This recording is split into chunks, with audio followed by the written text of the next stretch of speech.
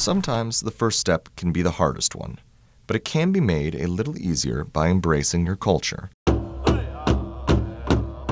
2 Native American tribes live in Forest County, and they are proud to live in their tight-knit communities. So my community is my everything. I mean, I was born and raised in the Potawatomi community all my life.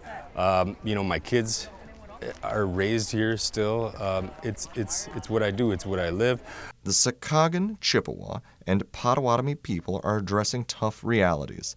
Potawatomi member Brooks Boyd says drugs and alcohol are a big problem for his people.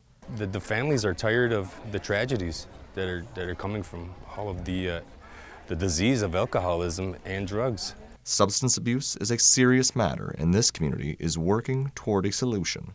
Today marks the 5th annual Walk for Recovery from Substance Abuse here at Mole Lake. The community has banded together to walk for a brighter future.